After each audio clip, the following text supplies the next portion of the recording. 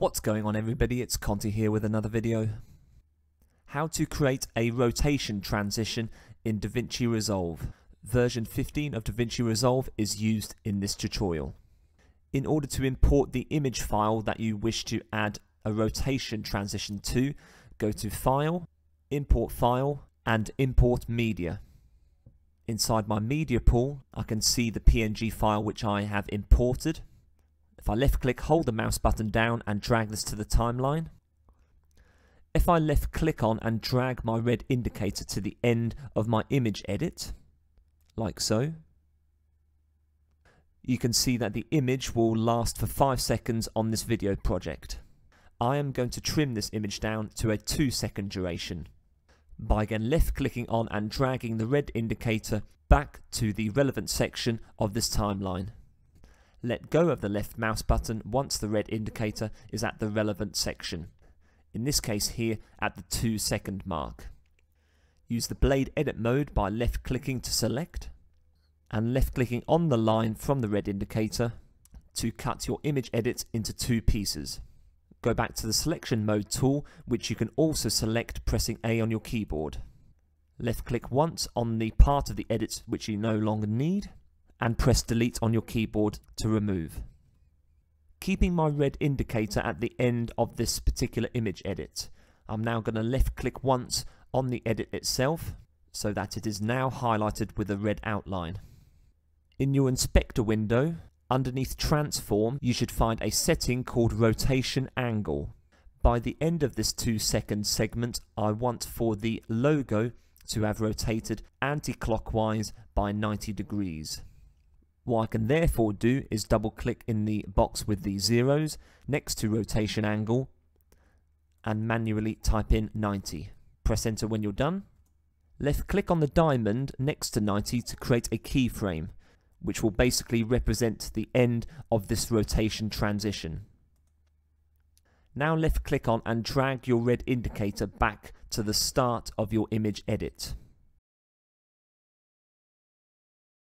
Bear in mind in the preview that the logo is still facing upwards, with the 90-degree anti-clockwise setting still in place.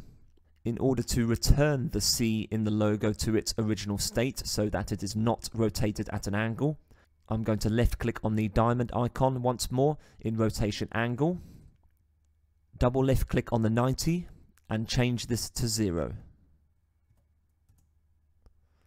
If I preview the video now on my edit timeline, we should have a quarter of a full rotation transition appearing on screen. What I need to do now in order to complete the final 3 quarters is to copy this image once more by right clicking on the edit on the timeline and selecting copy.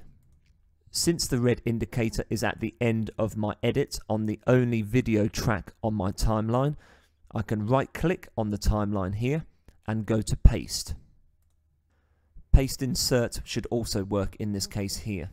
Ensure that there are no edits further down your timeline that you wish to move forward. For example, if I have my red indicator in between 2 edits and right click and choose paste insert, the new 3rd edit has been squeezed in between the 1st and 2nd edits, with the 2nd edit having been moved forward down the timeline. The paste option will overwrite anything else on the timeline in its path, like so, with a new logo image replacing the previous copy. In order to continue my animation, if I drag my red indicator back to the start of my 2nd edit, I want it to continue on from the end of my 1st edit. If I left click on my 1st edit, you can see that at the end, the rotation angle is set to 90.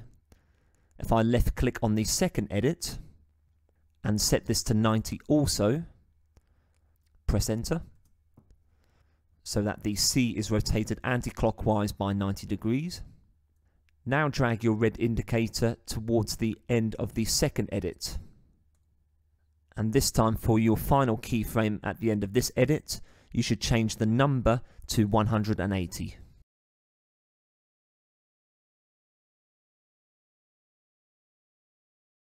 Paste another copy of your image edit.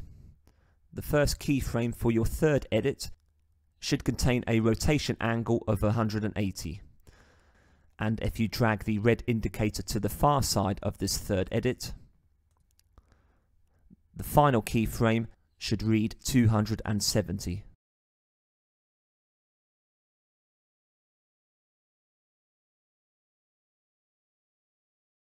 Finally, the first keyframe of the fourth image edit should contain 270 as its rotation angle. And the final keyframe for the fourth edit should read 360 in the rotation angle setting.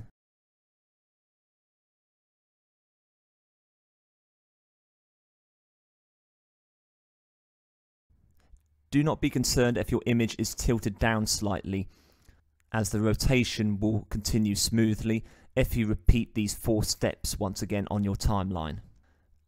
If you were to repeat the rotation once again by copying and pasting all of these edits alongside your initial 4 by holding Control, left clicking on each edit and right clicking to copy and pasting them using the red indicator after the first 4,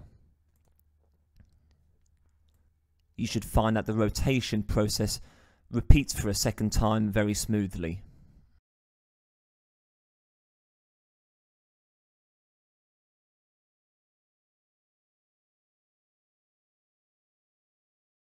Otherwise, drag a still image of the picture that you have been rotating from your media pool to the end of the timeline so that the image ends up in its correct position once more. Thank you very much for watching. I hope that video was useful to you. To support this channel, please like and subscribe. Join me soon for another video. Take care.